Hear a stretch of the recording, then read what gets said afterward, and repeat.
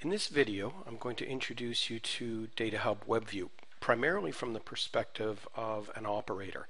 We're going to see how to launch DataHub WebView and how it in turn works with the Cogent Data Hub. In particular, we're going to be running off of a demonstration cloud server. I'm also going to illustrate how we can use the data PID or PID controller simulator to generate real-time process data, and it's that process data that we will be using inside DataHub WebView. We're going to see how Silverlight enables very high quality graphics, which is definitely one of the reasons that we chose to build DataHub WebView on the Silverlight platform.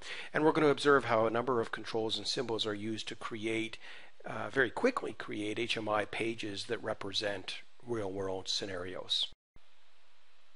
Since much of what we are going to discuss and review is going to be based upon some data from that PID controller that I was mentioning, I just want to take a couple seconds and review that data with you. So I'm going to open the DataPID program, which is one of two programs, the other being DataSim, that ship with the Cogent Data Hub and with DataHub WebView. And the DataPID program is, I'm just going to expand that, the DataPID program is a standard PID controller that allows us to play with values of set point, manipulated variable, and process variable. So you can see here that the red line, which is a square wave, is our set point, and right now that set point is automatically changing every 5 seconds.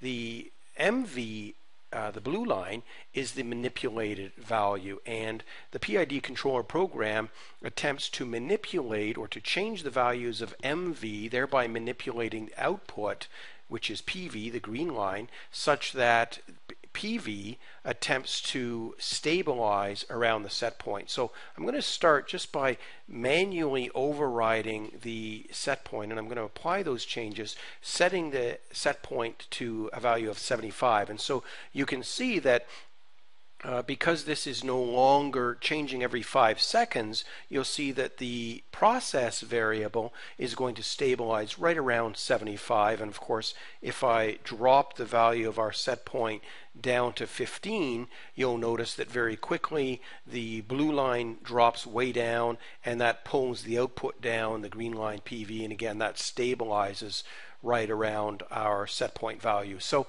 this PID controller program is used throughout these training videos to illustrate process data. And of course we're doing that because for the purposes of my demonstration, I do not actually have a production process control or manufacturing system tied to our demonstration pages. So we're using this PID controller instead.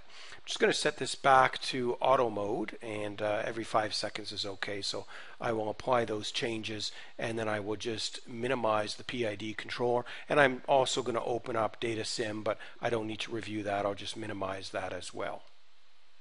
So we're ready to start our demonstration, and normally if I wanted to run the Cogent Data Hub locally, I would of course start it, but we're not going to actually run the Cogent Data Hub locally. Instead, we're going to run a variation or a version that's running off a cloud server. And so I'm going to navigate to that cloud server, cloud.cogentdatahub.com, and I'll just hit enter on that.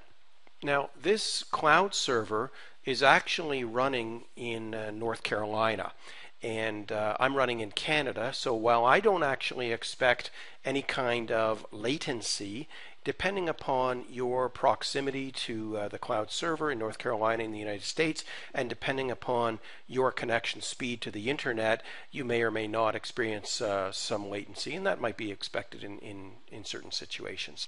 So you'll notice that what's happened is that I've automatically been presented with a start page, and we can set up our pages to automatically bypass the login, and we'll talk about that in another video, and take us directly into the start page. And the reason for this is that we may want to create an interface that is specifically for our users or our operators, and that only allows them to work within run mode. And that's what we're in right now, run mode. The other mode is design mode, and we'll talk about that in other videos.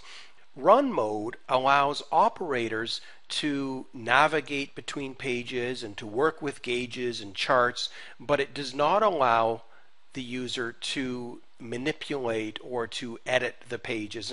And so right now that's exactly what we're doing. We're working with run mode.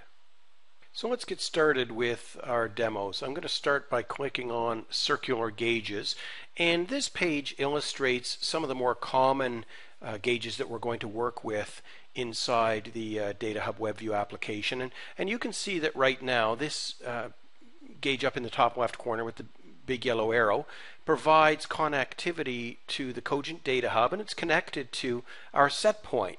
And I just want to clarify one thing. You'll recall that we had our PID controller over here, and I want to make sure that you understand this PID controller is not actually the one that's in use right now, because of course, and I can actually close that and exit that, because we're actually using our cloud server from North Carolina. So please understand that there is an instance of the Cogent DataHub, the DataPID simulation program, and there is an instance of the DataSim simulation program running down in North Carolina, and so that's where that data is coming from.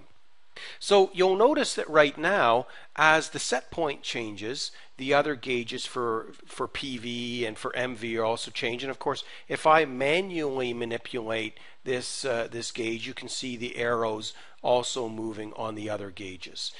And controls within DataHub WebView can often be set to be read-only from an operator perspective, or they can be set as read-write. So you'll see that this gauge right here, as well as this 3 indicator radio gauge over here, have been set up as manipulatable, and I can drag the marker on this gauge and other things follow, whereas I cannot change the needle in this orange gauge, and I cannot change it on the other. So that's those gauges can be made interactive by the page designer.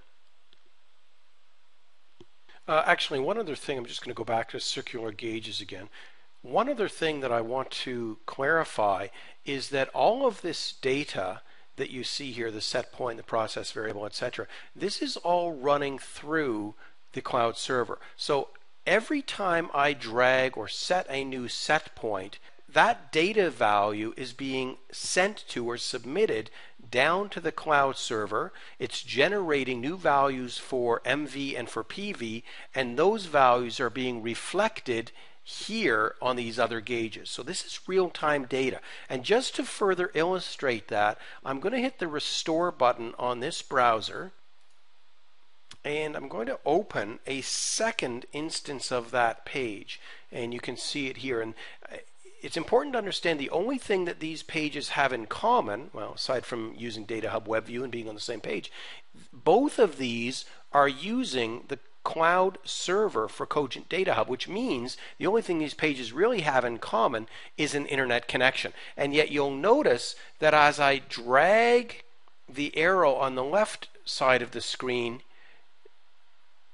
the values over here in these gauges on the right side are changing, and that's again because those values are going down to the cloud server and then being brought back and reflected here. So this really is real-time data over the internet.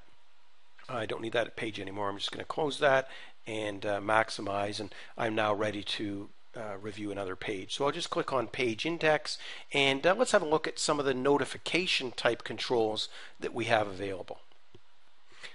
This page is called notifications, and you can see that we've got a flashing light, and we've got high-low indicators that change colors depending upon various indicators and rising, falling, and I can turn a light on or I can turn it off. This advanced light is configured with 4 different state conditions, and so you can see that I can change that from green through various colors, and I can get it to flash, and I can configure it so that the speed of flashing is different. You'll also notice that I've got over on the right hand side various symbols and shapes that I can work with, and again those can be made to change color and to flash. And one of the things I just want to point out here is the quality of the graphics that we get with Silverlight. I'm just going to jump up to my zoom buttons, and you'll notice that I can zoom out or I can zoom in, and I can zoom actually all the way into, well, up to 800%. And you'll notice that we've got very good quality graphics with Microsoft Silverlight, and that's definitely one of the reasons that we chose this platform. I'm just going to click on Zoom Fit here, and the Zoom Fit is a really nice option when you're saving your pages, because you'll notice that as I change the size of my browser window, and I'll just do that dynamically, the page will continue to maintain its best fit regardless of the screen, regardless of the browser size that I make it. And this is a nice option for your operators, because you may not be able to anticipate what screen resolution or what size display they've got. So saving the page with Zoom Fit makes it easy to accommodate whatever resolution they've got. One other thing I'll point out while I'm on this page is how we have, this is a symbol, for example. These are symbols over here. And there are over 4,000 symbols that are available inside DataHub WebView. And I'll give you an example of some of those in just a second. Of course, in order to create pages that allow the user to interact, not only do we need gauges, but we also need the standard kinds of controls available with any other kind of a design application. So we've got radio buttons, we've got checkboxes, we've got advanced checkboxes that can be configured to maintain different states and change controls. We've got a simple slider that can either be configured to interact with real-time data, or maybe just to provide your own input, and of course a text entry field. So you can see that the text entry field can be configured to format with a certain number of decimal places, and this one is actually configured to require values between 0 and 100. So you'll notice that if I go over 100, that text box changes color, and if I try to hit enter, which I'm doing now, you'll see that value has not been accepted, and I obviously need to enter a valid value in order to hit enter on that. I'm going to go back here and just load one other page.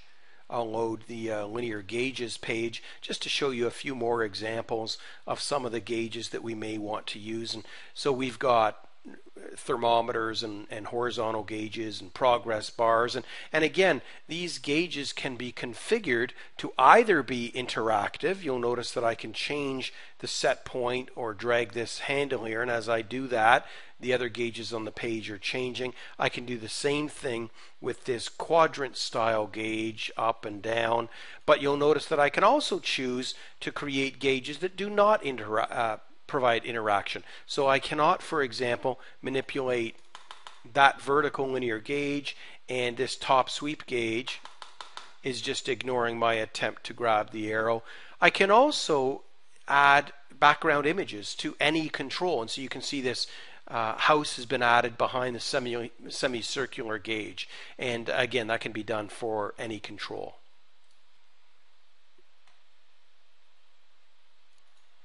And just a minute ago I mentioned symbols, so let me open up our Symbol Factory page. Symbol Factory is a product from a company called Software Toolbox, and we have partnered with Software Toolbox to provide over 4,000 symbols available to DataHub WebView, and so you can see that on this page there are some examples of the different kinds of symbols that are available. These symbols can be added to your page by simply adding the symbol control. We have a single symbol control that is capable of hosting any of these 4,000 symbols, and each symbol control provides the ability to configure the control with an input, and then the control will respond based on those input values to produce various behaviors like colors and rotation and blinking and progress. And we'll see some of those as we see some of our other demo pages. Just before we do that, I'll show you one other kind of page. This trend chart page is showing us the ability to track historical data. And I'll just see if I can do this again. I want you to notice over here on the right hand side of the screen, as I navigate back to the page index and then back to trend charts, you'll notice just as I initialize the trend chart page, just a few of the data points initially rendered, then all of a sudden the rest of the history displayed. This trend chart is taking advantage of a feature in the Cogent Data Hub called the Data Historian. And the Data Historian tracks historical values for data points to provide exactly this kind of behavior. And of course, trending is a very important behavior of any HMI system. So the reason that we need to provide gauges and input controls and symbols and controls for notification is obviously to build a page that really represents the industrial process control or manufacturing system that is relevant to our particular business. So you can see here this tank level demonstration page has standard controls for manipulation like we saw before. So here's a slider control which is tied to our set point, and as I move our set point up and down, you can see that the MV and PV changes. And some of these controls, including the tank with a cutaway as well as our pump here, these are symbols, and you can see that this cool pump here, for example, is specifically configured to change color according to when this gauge goes into one of its defined color ranges. And so as I move my set point up into a higher area, you can see that the cool pump has now changed color to red to reflect where that needle is, and it's flashing to draw attention for the operator. And we've got other controls and thermometers and gauges, and all of those symbols and controls not only provide the ability to interact with our page, but also to let the operator know when there's a problem and when a particular control or system needs attention. And let me just go back and have a look here at the final page, which is our water treatment page. And this demo page is probably our most complicated demonstration page. You can see that we've got, well, there are actually over 100 symbols that are used in this page. We've got various tanks.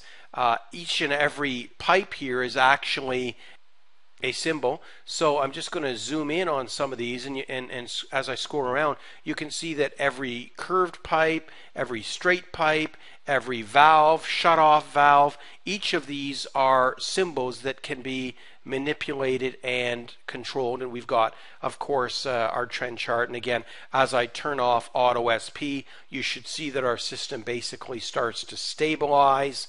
Of course, I can turn pumps off, and as I adjust our set point again, our tanks and valves start to demonstrate progress. So the purpose of DataHub WebView is to allow a page designer to create pages with symbols and controls that allow the operator to interact with our process under control. So in this demonstration, we've seen several pages that demonstrate DataHub WebView from the perspective of the operator, something that we call Run Mode.